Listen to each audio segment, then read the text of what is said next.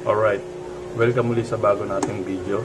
Ang gagawin natin ngayon is mag-rehouse tayo ng alaga natin, yung Gbb o yung Chromatopelma Cyaneopubescens. Samahan nyo ako guys. Okay.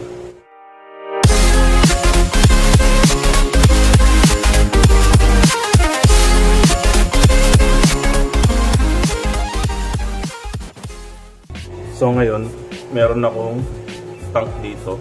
Empty siya. Nugasan ko na rin para malipat natin yung Gbb. Yan, punasan muna natin.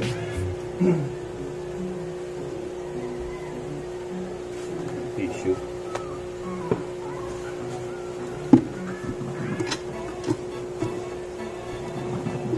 So yun.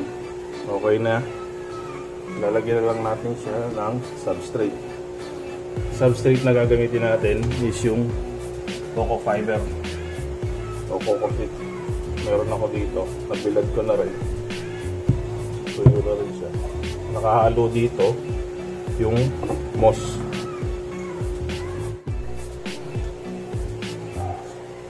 So yun guys, kailangan natin yung substrate natin is tuyo.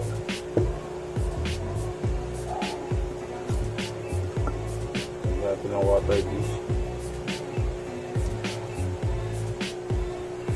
Okay na to.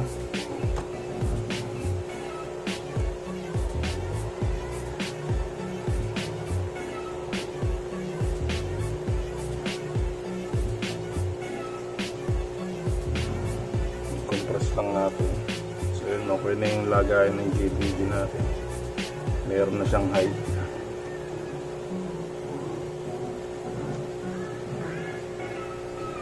Yan. Tubig niya nandito rin.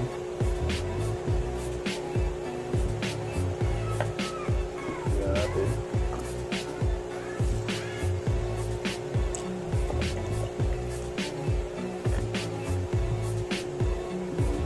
Ngayon, tatanggalin na natin yung Gbb. Lipat na natin siya bago niya enclosure. Try muna natin. Ito yung Gbb enclosure.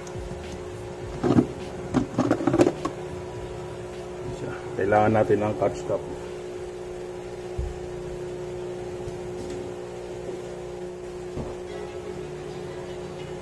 Ayan, catch cup natin. Saka yung pampoke natin.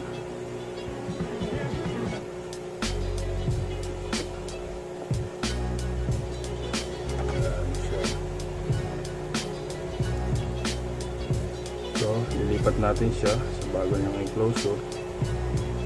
So, nag-flip na naman siya. Kaya pala ako naka-gloves, guys. Kasi tinamaan ako ng balahibo na ito. Makati. Kaya pag magre-rehouse kayo, lagi niyong tatandaan na mag-wear kayo ng gloves, long sleeve, and face mask sa eyeglass. Para meron kayong protection. Mahirap ng corticating hairs nito kasi ano to, makati. Hindi siya kasi dito. Papabayin ko siya. Ba, yun. Yun na, bagong mong tahanan. Okay.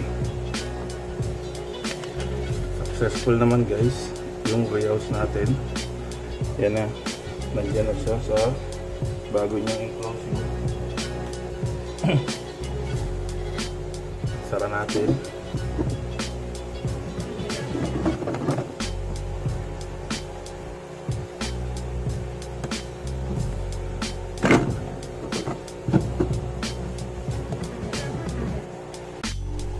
So yun guys, nalipat na natin yung Chromatopelma Cyaneopubescens. Ayan na siya sa bago niyang enclosure. Andun siya sa loob.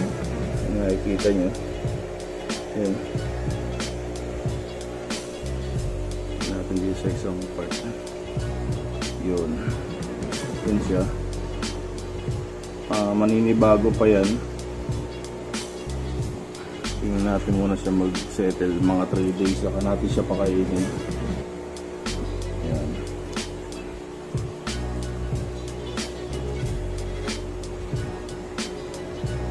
Diyan lang yan.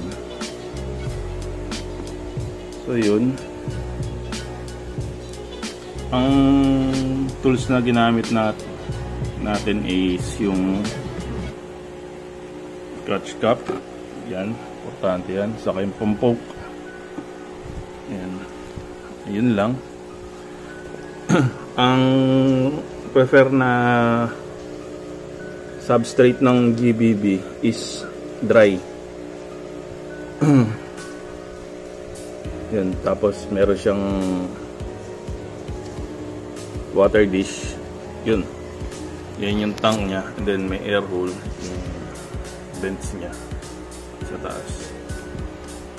Yan. Yun lang. Ganun lang kasimple. Pag nagre-rehouse nga pala kayo ng tarantula nyo is dapat chill lang kayo. If ever na mag-bolt yan, huwag kayo magpapanik kasi pag nagpanik kayo, lalo kayo mawawala sa pinaka-concentrate. So kailangan, sabi nga ni Schizo is chill lang. So yun, yan lang. Yan siya. Medyo okay na siya siguro.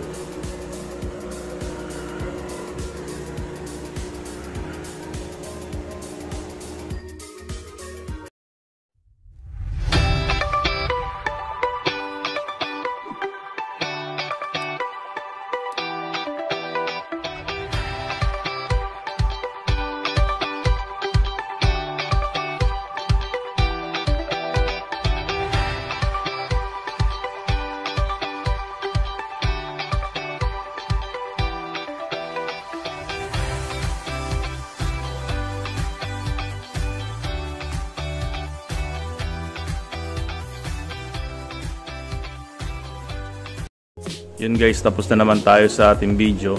And don't forget to like, share, and subscribe to my channel para updated kayo sa mga susunod na videos. And mga kapaa, stay at home. Huwag kayong lalabas hanggat wala naman kayong gagawin o wala naman kayong bibilin. Mas mabuti na yun. Matulungan natin yung gobyerno natin kahit sa simpleng paraan para matapos na tong COVID-19 na yan. And makabalik na tayo sa normal nating mga ginagawa. So yun mga kapaa, hanggang sa susunod na video, sign out.